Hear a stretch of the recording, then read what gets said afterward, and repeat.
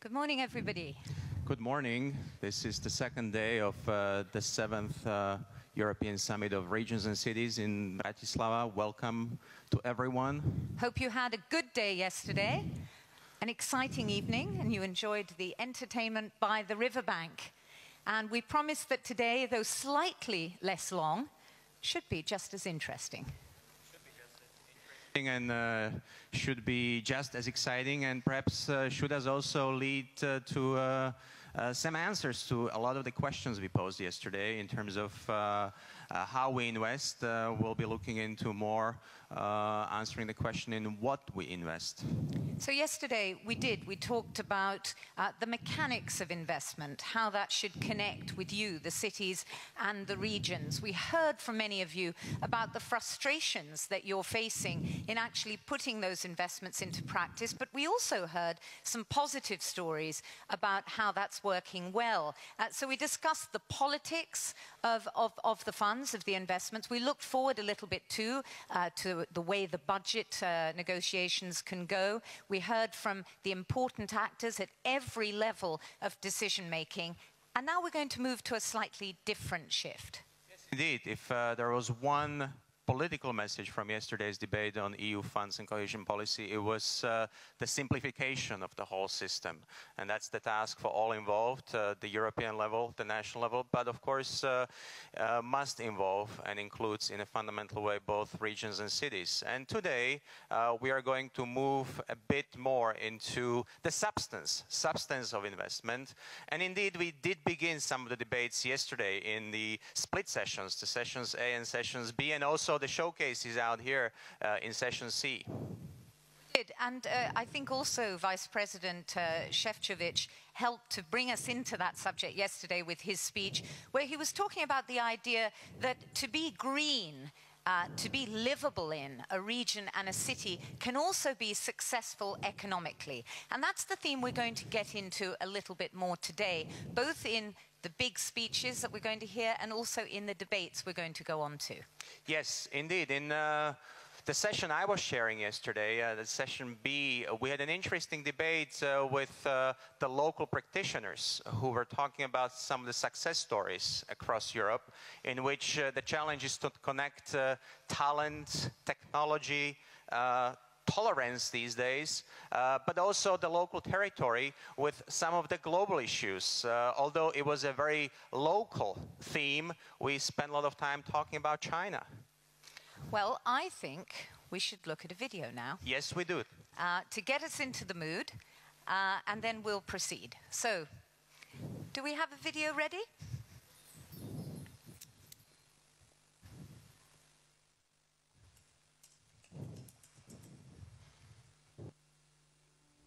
Today, many regions and cities in Europe face a significant gap in investment.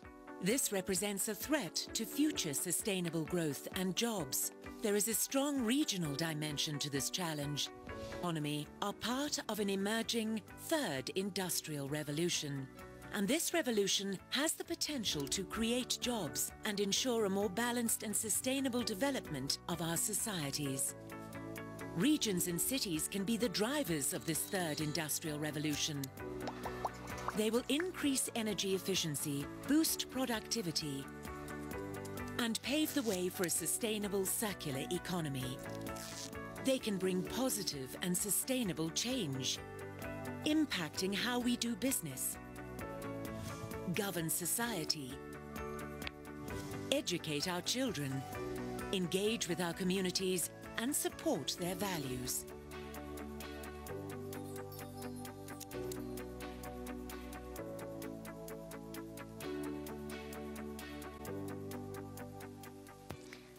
Well, we're really very honored to introduce the next speaker to you. Many will know him already as one of the leaders in thinking around the idea of smart cities, smart regions, and digital Europe. Jeremy Rifkin is the president of the Foundation on Economic Trends. You know him, many of you as well, as an advisor on some of the projects that you're doing that we're going to hear more about very soon. At the moment, the Commission is taking forward a lot of these ideas. Jeremy Rifkin, thank you very much for joining us. Nice to see you. Nice to see you.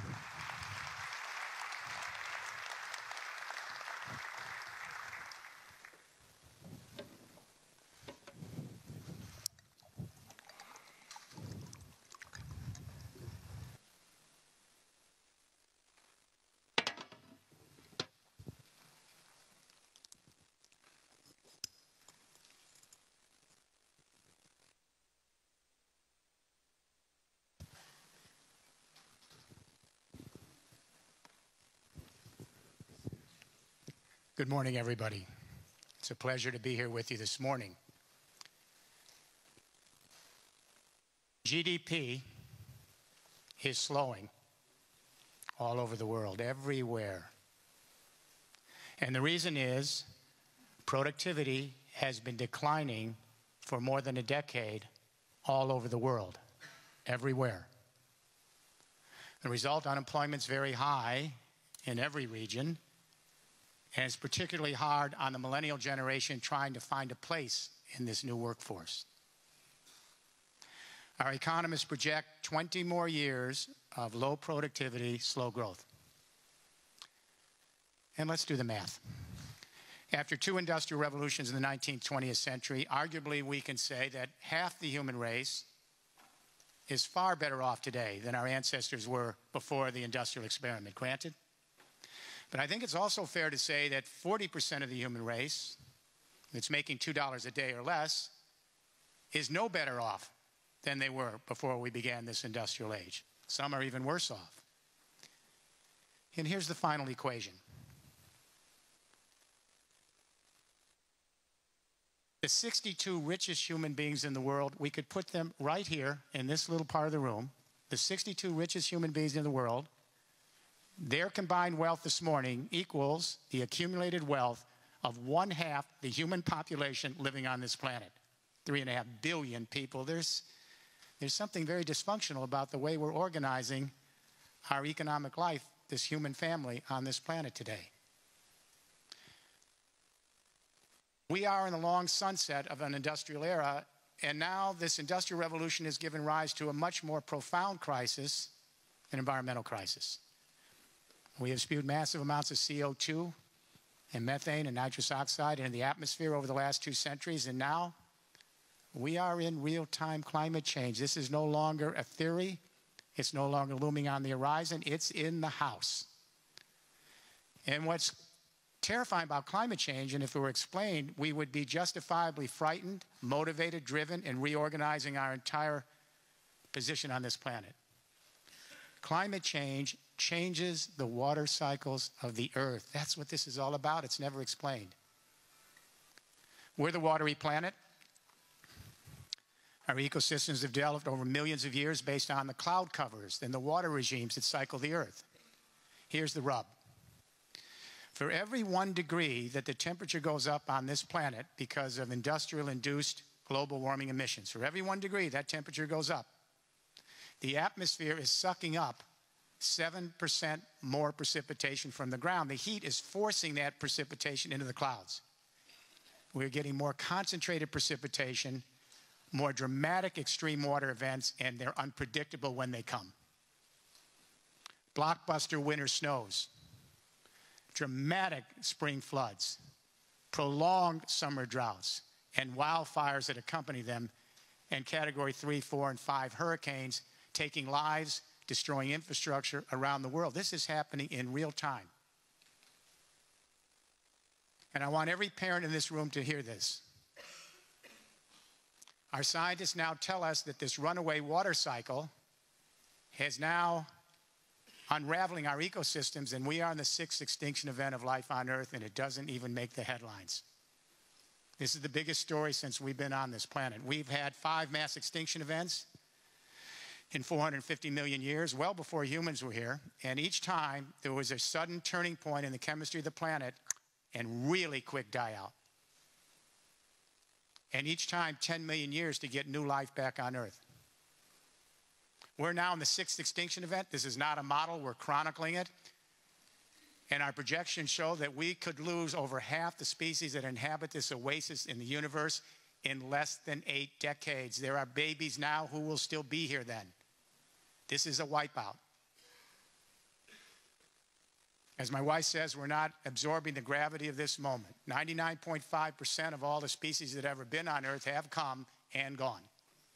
We're the youngest anatomically modern humans have been here about 200,000 years, and now we are facing the question of not just civilization surviving, but will our species survive? And even though in many parts of the world people accept climate change, we're going on as business as usual with some greenwashing. That's really what's going on.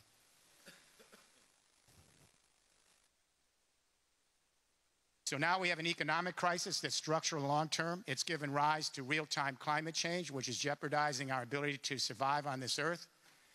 What do?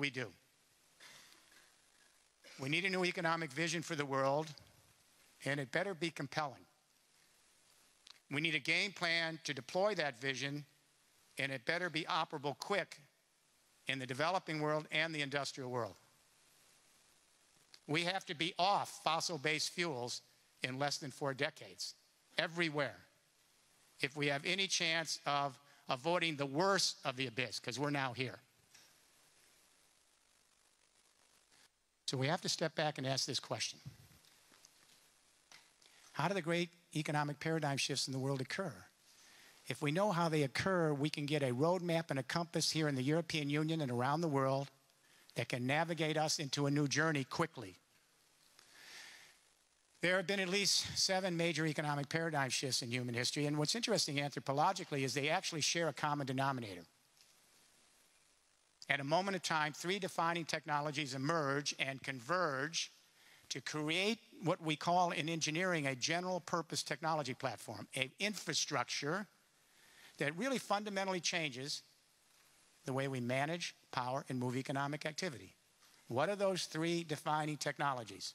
Number 1, new communication technologies to more efficiently manage the economic activity. Number 2, new sources of energy to more efficiently power the economic activity. Number 3, new modes of mobility to more efficiently move the economic activity. Obvious. When communication technologies join new energy regimes and new modes of transportation logistic, it changes the way we manage power and move economic life. It changes governance. It changes our temporal spatial relationships. It changes everything. Let me give you 2 quick examples. First industrial revolution, 19th century, communication, energy, transport revolution. The Brits take us from manual printing to steam power printing. Big leap forward in productivity, cheap print, massive communication.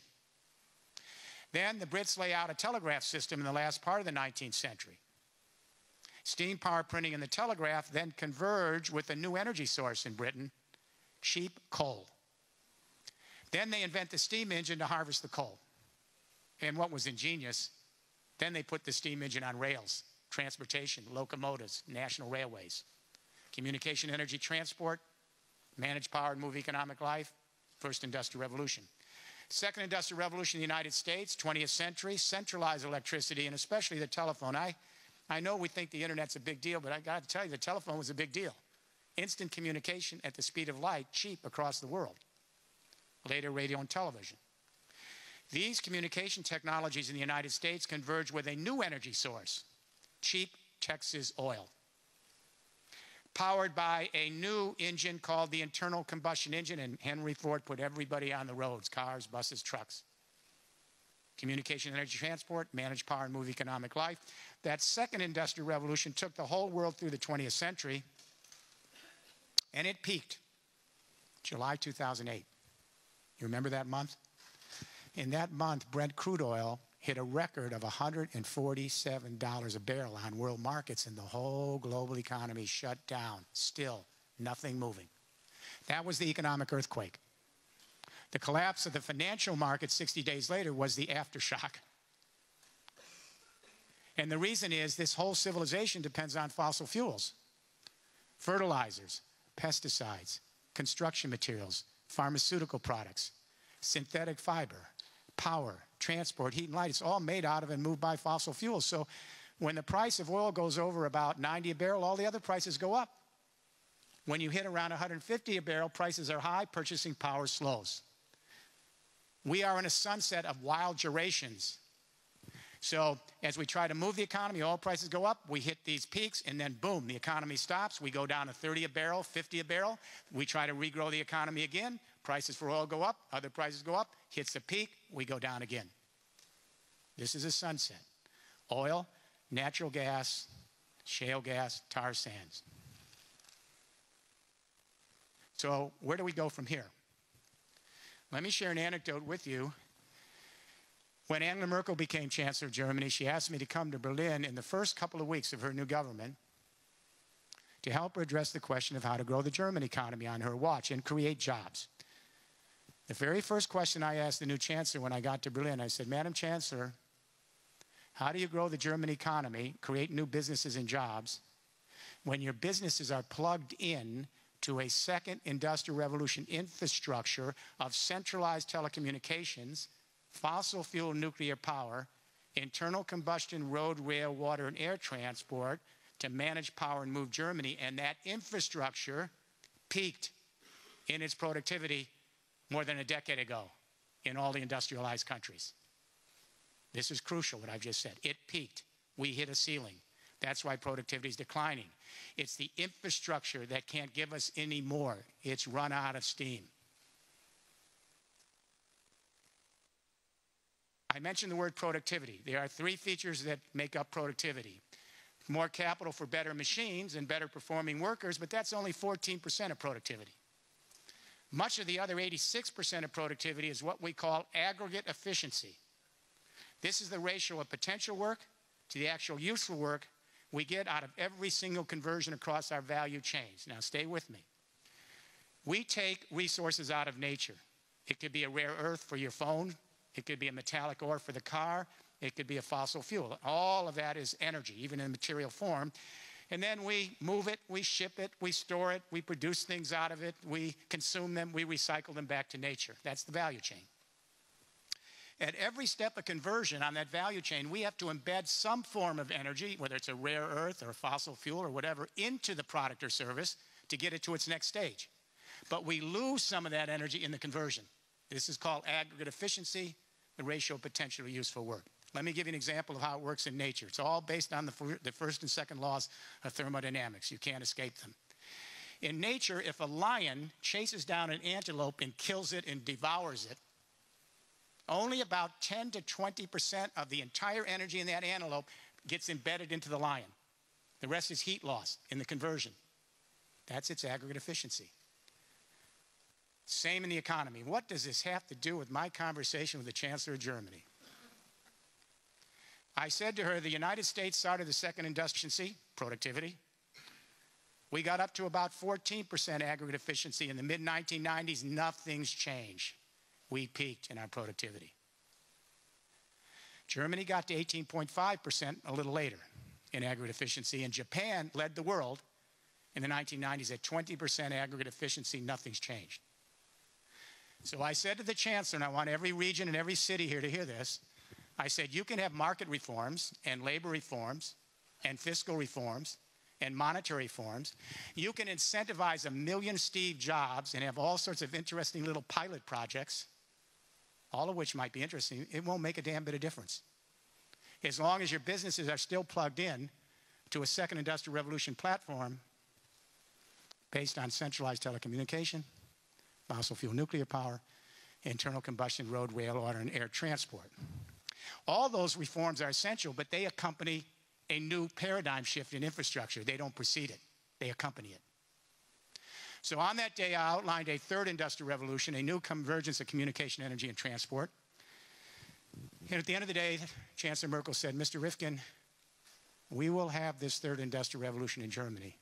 I'll report back to you what we've done in the last 10 years there.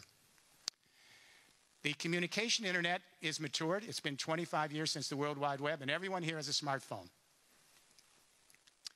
Now that communication internet is converging with a nascent, digitalized, renewable energy internet and a fledgling, automated GPS and soon totally driverless road, rail, water, and air internet to create three internets to manage, power, and move economic life. Communication internet, energy internet, transport and logistics internet. These three super internets are a kernel. And they ride on top of a platform called the Internet of Things. We are putting sensors in all the devices so they can monitor real-time economic data, send it to other devices and to us. We have billions of sensors now in the agricultural fields, in factories, smart homes, warehouses, smart vehicles. They're beginning to monitor and send data, but to where? Not the cloud. That's part of it. They're sending it to this emerging communication, energy, and transport internet to manage power and move everyone's value chains. By 2030, we'll have ubiquitous interconnectivity. We are creating a global external brain that's giving us planetary interconnectivity. Potentially a big leap forward for the human race, because now, with cheap technology, your smartphone, we can access this planetary brain, and we can begin to engage each other directly as a single human family, bypassing a lot of the middlemen and all those big, giant, integrated companies and enterprises that were the referees. This is the democratization and expansion of social entrepreneurialism across the world. But immediately, while we're excited about the possibility of finally connecting each other, we're chilled by the prospect, the dark net. How do we ensure network neutrality here when everyone's connected? How do we make sure that governments don't purloin this planetary connectivity, this Internet of Things, for their own political purposes? Already happening. How do we make sure companies don't monopolize this third industrial revolution platform for commercial ends? How do we protect privacy when everyone's connected? How do we guarantee data security? How do we prevent cyber crime and cyber terrorism that could take down the system? These issues are heady. The dark net is as impressive as the bright net. We're going to spend 3 generations politically on engaging the dark net if we want to get to the promised land here. This is just as important as the bright net. But let's assume this morning we can deal with the dark net. Here's the advantage. Everyone here has a value chain, whether you're a homeowner, a cooperative, social housing, a small business, a large company, or a government. As this emerges, and it's already starting, this Internet of Things, you can go up there and have a transparent picture of all the economic data flowing through the world. Even big companies didn't have that data. This evens the playing field so everyone can be a player in the economic system. Information that's almost free, you just need to power up and have a provider for your service for your phone, your cell phone. So let's say you're a small and medium-sized enterprise here in Slovakia. You can go up on this emerging Internet of Things now, and it's going to get more robust, and you can cut your big data on your value chain from all the other data going through the system. Just cut it out for almost no cost. Then you can mine your own big data on your value chain, and you can apply your own analytics, create your own algorithms and apps, so you can dramatically increase your aggregate efficiency at every step of conversion on your value chains to manage power and move your economic activity. This means you dramatically increase your productivity, dramatically plunge your ecological footprint, because we're getting more out of each conversion and using less and getting less waste. And the marginal cost of production and distribution in some goods and services with digitalization heads to zero. Zero marginal cost. So my new book is called The Zero Marginal Cost Society. This is already happening. The Zero Marginal Cost Society is giving rise to a completely new thing that we didn't know about 10 years ago. It's called the sharing economy, brought on by digitalization. We now have billions of people on the internet who are not just sellers and buyers. They're not just owners and workers. They are now prosumers and providers and users. At any given time, right now this morning, there are millions of people producing and sharing all sorts of virtual goods with each other at zero marginal cost, no profit margin, beyond the market, open source with each other as prosumers. Sharing economy. This sharing economy, this little baby that capitalism gave birth to, is sitting aside its parent, and the parent, capitalism, has to figure out what the child's going to be, so it has to nurture it, create an identity for it, let it have a presence. But it's kind of an uncomfortable relationship, because the parent, like many parents, wants the child to be a reflection of the parent, but maybe the child has other intentions. We're going to see the emergence of a hybrid economic system. It's already here among the young people. They're sharing their homes, they're sharing their cars, they're sharing energy, they're sharing everything. Part of the day will be in the market. The market's not going to go away. Capitalism is not going to disappear. I teach in the oldest business school in the world, the Wharton School, and I guarantee it's not going to disappear. But part of the day, young people are also producing and sharing all sorts of virtual goods with each other at zero marginal cost. So they're going to have two options, which I like. Partially in the market, partially in the commons. Capitalism won't disappear, but it will not be the exclusive arbiter of economic life by mid-century. It'll share the stage with its grown-up child.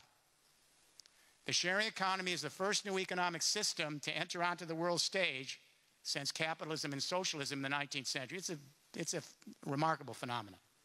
So let's see how it's affected this zero marginal cost with the digitalization of communication, and then we'll see how it's going to impact energy, transport, manufacturing, and then we're going to talk about the role of the regions in deploying this infrastructure and the cities. We have, as I said, 3 billion people who at any given time they're producing their own music, studio quality, cheap little technology, it's digital. And then you can send it to 1 billion people for zero marginal cost. That Korean performance artist, remember, put a cheap song and dance together 2 years ago. 1 billion people came to his website in less than 60 days, and it didn't cost anything. We have young people producing and sharing their own YouTube videos, open source, near zero marginal cost. What does it take to take a video on your cell phone and then send it up on the web? We have young people producing and sharing news blogs and social media. They're creating free ebooks.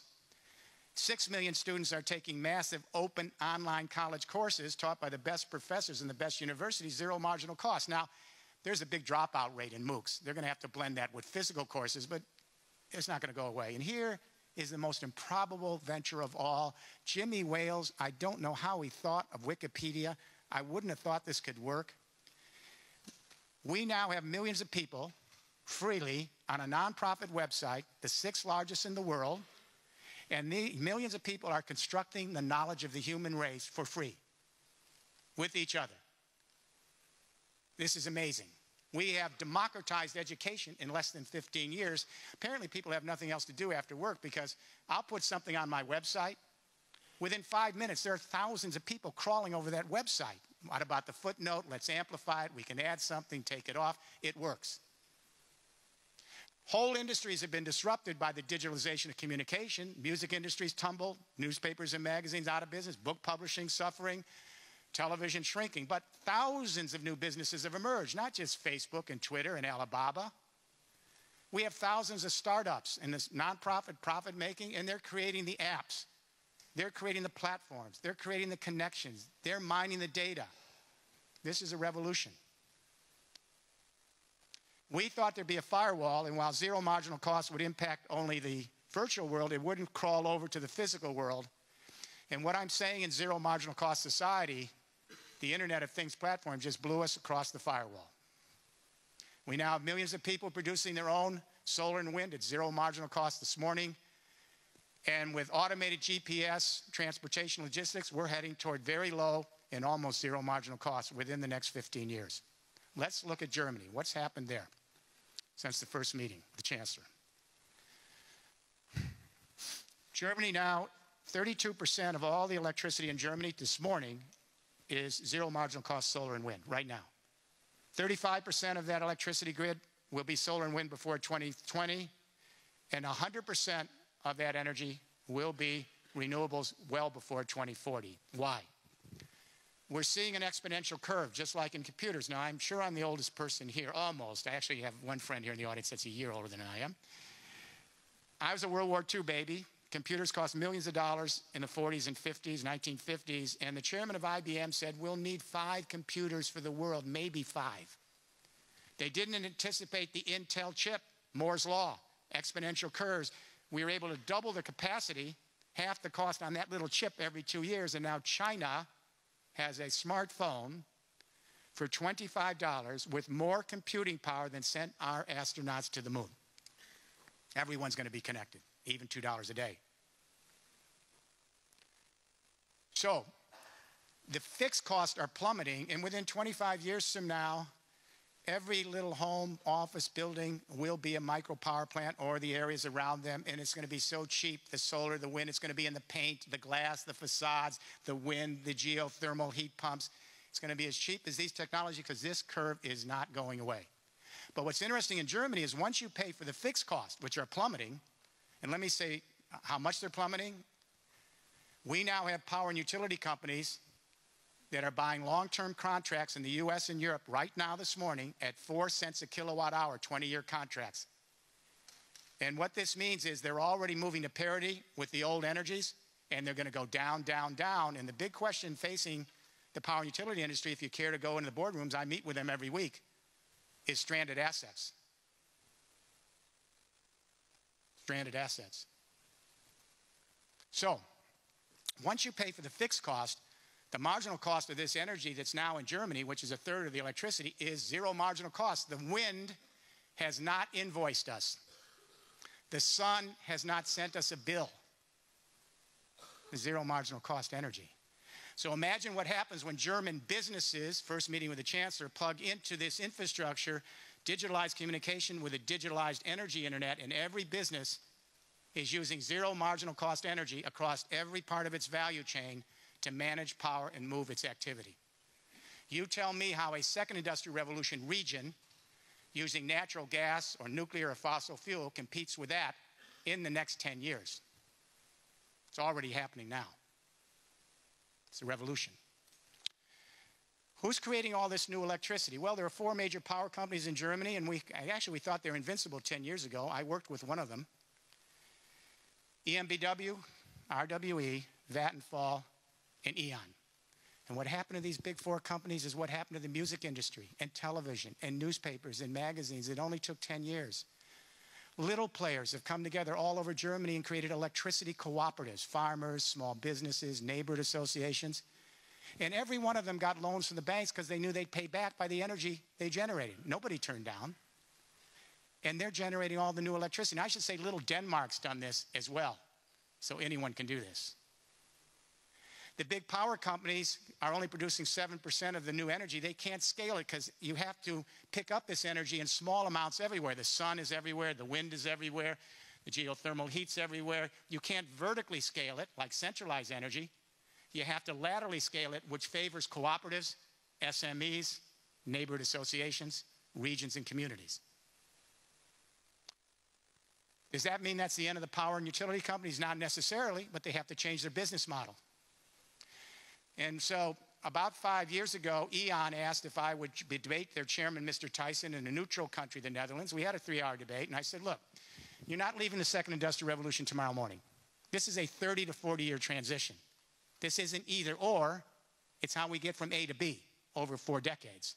So while you're still in the second industrial revolution, energies and power and transmission, you also have to spin another business with a third industrial revolution model. It's just good business. It's succession over 3 or 4 decades. But in the third industrial revolution, smart regions, smart cities, smart Europe, we make money, the power companies, by selling less electricity.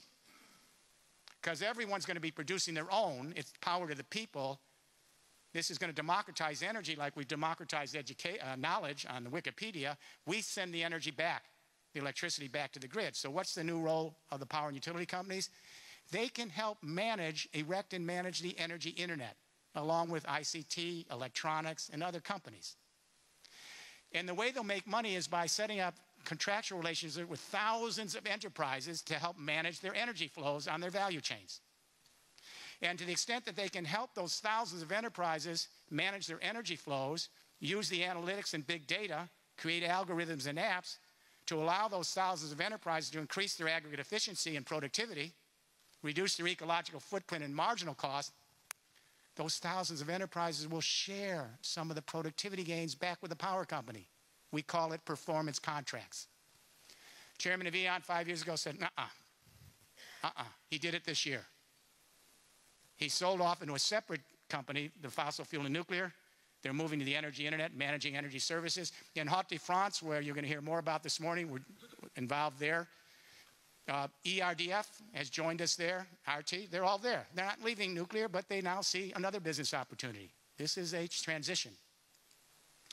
It's not just Europe, China. When President Xi and Premier Li came into office, Premier Li, I had never met him. I was kind of shocked, actually. He put out his biography, and he had said he had read one of my books, The Third Industrial Revolution, up front, and he said, this is where we want to go for China. He instructed the central government, mindful that China lost out on the first industrial revolution, got in on the tail end of the second, and didn't want to be lost in the third. I've been shuttling back and forth with the Chinese leadership, but to show you how fast China moves. 11 weeks after my first visit, the chairman of the state electricity grid, the largest in the world, announced $82 billion starting this year to digitalize the entire electricity grid in China over the next 4 years, so millions of Chinese people can produce their own solar and wind with their own solar and wind technology and send it back to the grid. Watch Brussels, watch Beijing, hopefully together. The coming together of the communication, energy, and transport internet on top of the Internet of Things platform then allows every business in your region to plug in with your 3D printing, your fabrication technology, your new life sciences. And if you plug into the new infrastructure, that's where you get the productivity gains. If you try to plug in these individual little products and services that you think are revolutionary, and you plug it into the old infrastructure of centralized communication, fossil fuel nuclear industry, and internal combustion transport, when you manage power and move that activity, you can't get any productivity out of the old platform, regardless of the new products and services you have. This is not rocket science. Now the question becomes, how does this get deployed? Europe is leading, and how does this get deployed? About 2 years ago, the Prime Minister Renzi took over the rotating council, as you are in Slovakia. He asked me to join him to issue a declaration for digital Europe, and I did. And then I developed a little memorandum for President Juncker, and the Juncker team had already been working independently on all this, so it wasn't as if this came from me. And they said, well, this is happening. And so the plan for the next stage of Europe, everyone's saying with this crisis in Europe, this crisis going on now, what's the next stage of the journey? Let me be clear here. Europe's always had to have a new journey or it falls back. First the coal and steel community, then the Maastricht Treaty to create a political union, then the euro to create a monetary union, then the extension to 28 states to create a geographic union, then the 20-20-20 formula to create a sustainability space, and now digital Europe, smart regions, smart cities, connect across Europe, create an integrated platform to dramatically increase aggregate efficiency and productivity, reduce ecological footprint, reduce marginal cost, and be first class in show around the world for 1 billion people. 500 million in the partnership regions and 500 million in the EU. So, where do we get the money? Where's the money? I said we've got the money. The question is how we're spending it. For example, I'll give you an example here in the regions and cities because it's all about investment. That's what this conference is about. In 2012, the European Union spent $741 billion equivalent US dollars on infrastructure. That's all public-private infrastructure across all the regions and cities. $741 billion. The problem's not the money. It's where it's going. So regions are applying and cities are applying for European funds or national funds, and they're investing it in a second industrial revolution infrastructure of centralized telecommunication, fossil fuel nuclear power, internal combustion transport, and the businesses are plugging into it and there's no more productivity. That platform can't go above what Japan got, 20% aggregate efficiency. We're throwing it away. So I said if we simply reprioritize the funding, and we do need to fund the second industrial revolution infrastructure over the next 30 years because it's here. But if we put some of it in the third industrial revolution infrastructure so regions and cities can apply for EU funds or national funds and leverage it against private equity, we'll be there, the infrastructure build out. Be clear, what I'm talking about is the biggest infrastructure paradigm shift since we laid out the interstate highways, the electrification of everything, the introduction of internal combustion transport. This is of the same magnitude in terms of the numbers, the jobs, the businesses. So we reprioritized. A meeting was held last year in Berlin, hosted by Chancellor Merkel, President Juncker, and President Hoyer of the bank. We brought in the banking community. They asked me to lay out the same narrative I'm laying out here with the regions. And the reason is we've reprioritized investment monies, the EIB. If you're a region and you want those funds leveraged against private equity and national funds, the priorities are digitalized communication, digital energy, digital transport, digital education for the workforce, and digital healthcare. Of course, now we got to streamline the process because it's outrageous if a region has to spend more money year after year putting those plans in place to get the money, and that costs more than the money they get. We've got to get that moved quickly. But the game plan is starting to come in place. This third industrial revolution will affect every industry. It'll affect ICT, power and transmission, transport, logistics, construction, real estate, manufacturing, agriculture, life sciences. They all have to be engaged in the build-out and the management of this system in every region of Europe.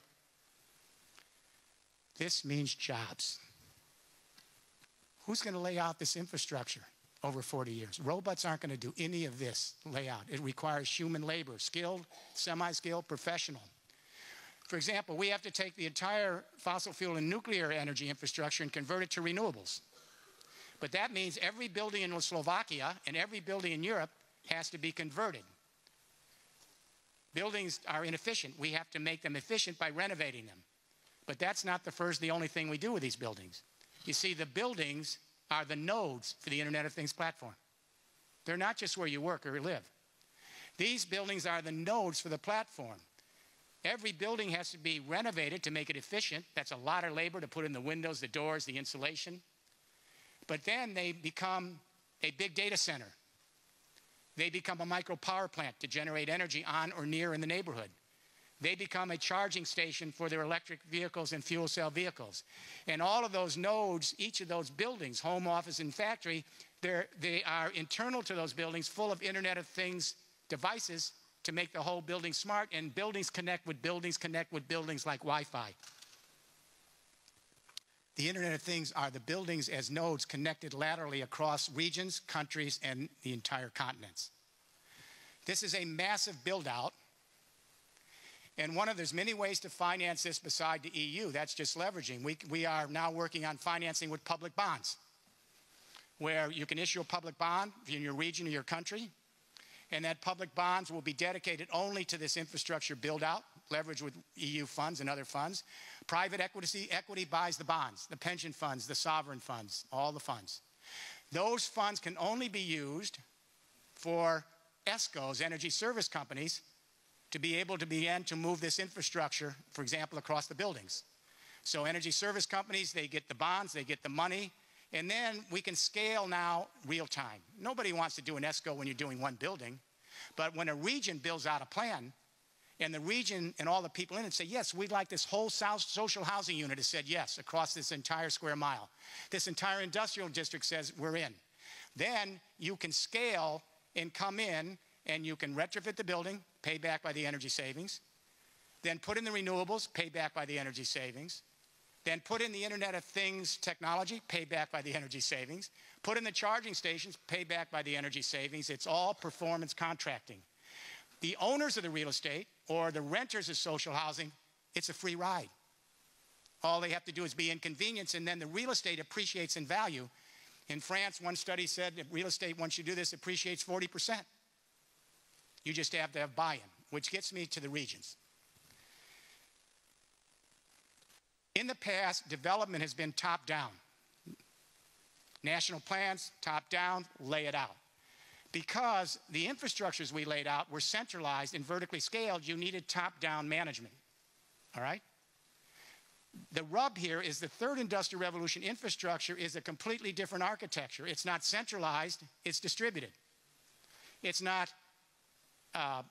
proprietary and closed, it's open. You can't get any value unless it's open source and transparent.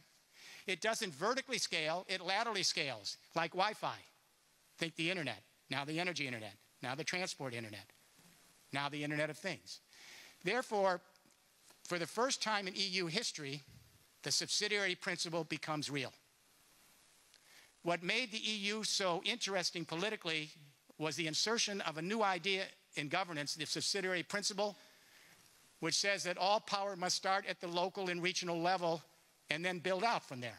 You start at the local and regional level under the subsidiary principle, then you engage the nation state. They're crucial. They have to create codes, they have to create regulations, they have to create standards, and they have to be the facilitators. Then you engage the EU because they have to also be the enablers. So everyone's involved, but the power starts in the region. And what we found and you'll hear more about it. We are now in the third year in deployment of Haute de France, the third largest region in France.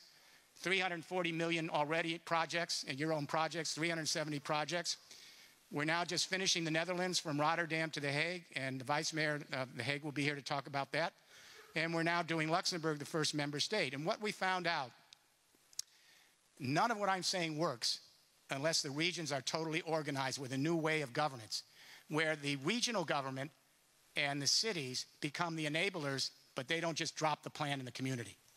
You bring in the business community, the universities, the research institutes. You bring in the schools. You bring in the neighborhood associations. And in Haute de France and now the Netherlands and Luxembourg, there are hundreds and hundreds of people on committees. We work with them. Our team works with them. But we don't create the plan. We're there to help them, but they create their own plan, and then they sell it because everyone in the region's involved. No one's left out. It's their plan. This is a subsidiary principle. And when a whole region is motivated and driven, you can't stop it. And we say, come and visit the regions we're in, especially Haute de France, which is in its third year, and just see it for yourself. This means the regions now have a new role to play in Europe and around the world, and the cities, the metropolitan areas in other areas in those regions. You're going to build this out. And you're going to engage your communities and cross-border this so that all of Europe becomes connected, and then the partnership regions. This is a big shift. The national governments have a big role. EU has a big role. The regions and the cities have a big role. So at the European level, you'll hear from Mr. Šefčovič in a few minutes, who's been given the task of not just the Energy Union, but now Smart Regions, Smart Cities Europe, and is also now co-chair of Global Sustainable Cities, and with a whole ministerial team that's there as an enabler to help with you. What's the problems? What's the challenges? How do we get the regulations changed? How do we make this move? Everyone's an enabler. Nobody's the ultimate decider on top. It's region to region. It's a revolution. Let me give you just one statistic. I don't have enough time. We are projecting what the economics of this in terms of employment. I can share this with you a little bit later, but a full, deep build-out of the Internet of Things platform across the EU, by 2050, the annual employment rate, net employment rate, will be, the annual employment rate could be, this is an upper scenario, and I may be conservative, up to 8 million new net jobs as we move toward this. That cuts the unemployment rate, which is now 21 million unemployed. It cuts it by 40%, and we will have an unemployment rate, if we do all of this, of around 6%. Not bad. And that's a conservative figure. 6%. We can live with that, because there'll be other opportunities in a sharing economy that take us beyond the market. Last thought.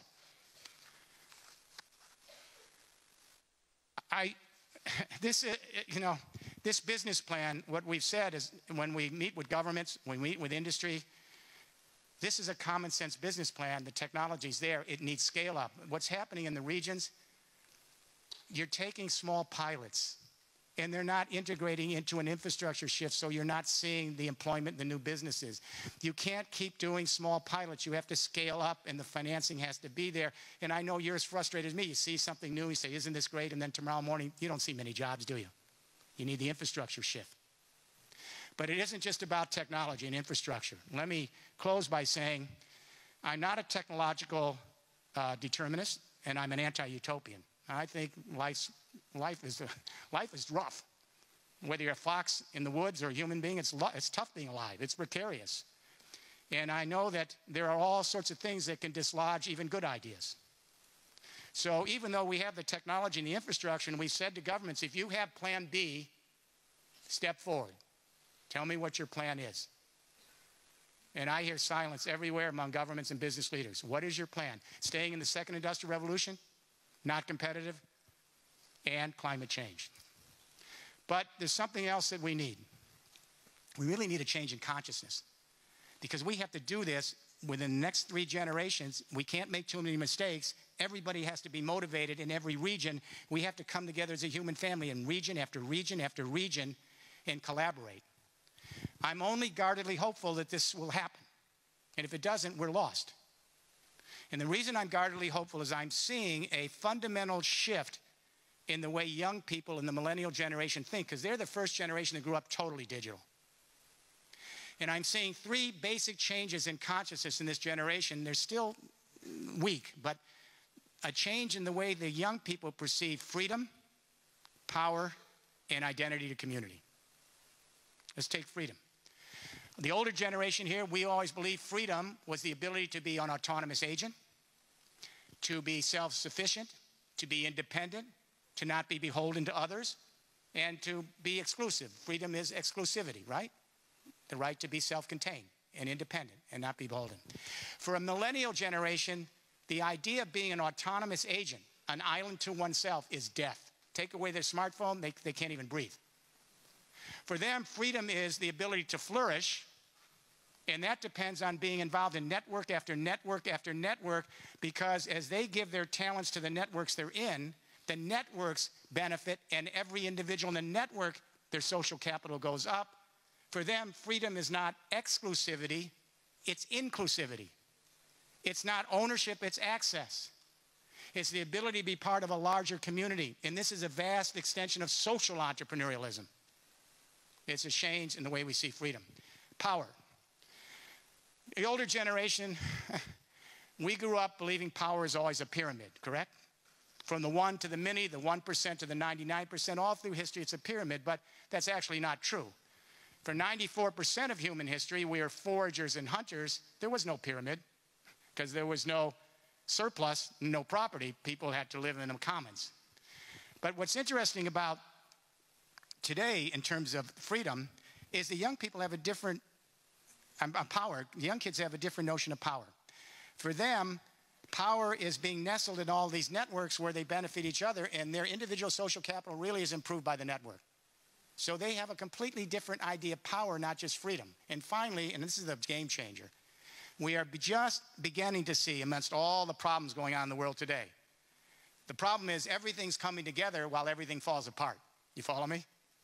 Everything's coming together while everything falls apart. Because what's happening now is all the old forms of consciousness are threatened. We have people fighting tribal blood wars and religious wars and ideological wars, whereas the younger generation is all up on Facebook, 1 billion kids in the largest fictional family in history. They're Skyping in global classrooms. They're connecting as a human family. What we're beginning to see among the millennials is what I would call biosphere consciousness. Let me explain. I grew up in a geopolitical world post-Westphalia, the nation state. And in that world, we came to believe that each individual has a right to be a sovereign. It's an inalienable right. And by being a sovereign, we then compete with other sovereign individuals for scarce resources in the market. It's a zero-sum game.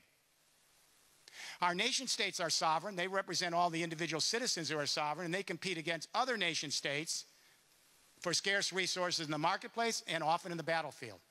Zero-sum game. Can anyone here in this room tell me how we come together as a human family, collaboratively and collectively address climate change, region to region, think global, act local?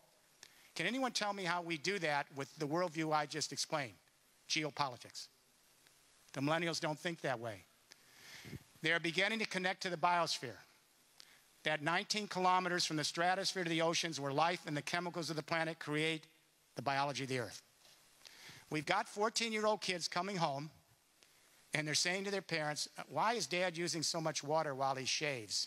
These are the biosphere police. They're saying, why is the TV on? We haven't been in that room for 3 days. And the biosphere police. Why 2 cars? How about car sharing one?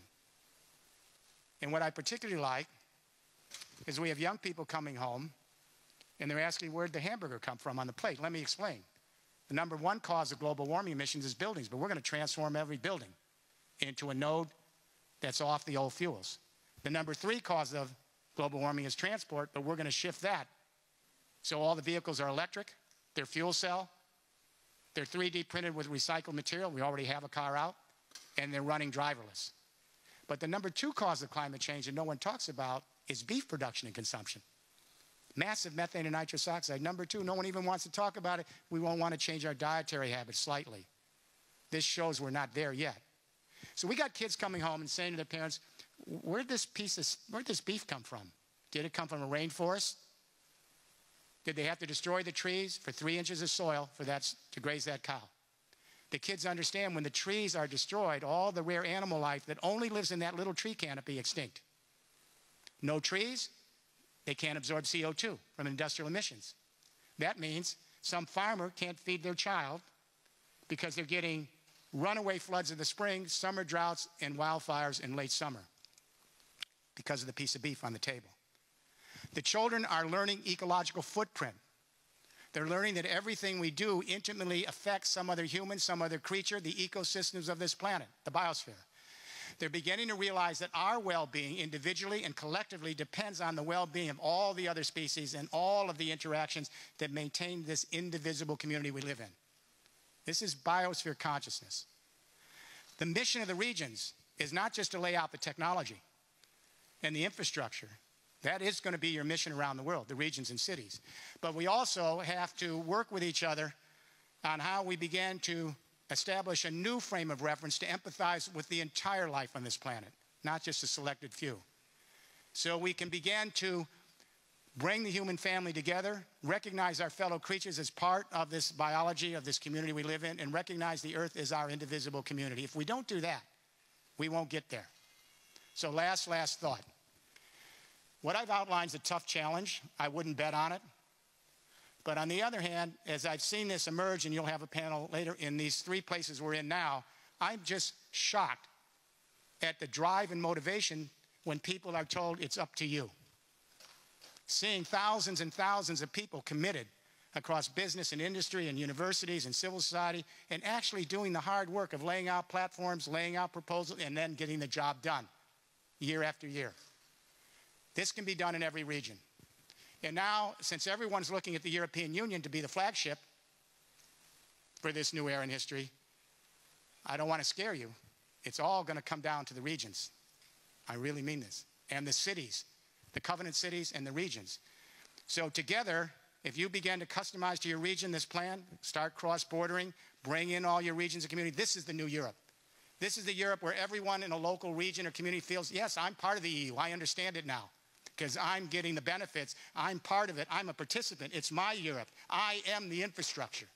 Every human being can say, I am the infrastructure in my node, my building, my school, my business.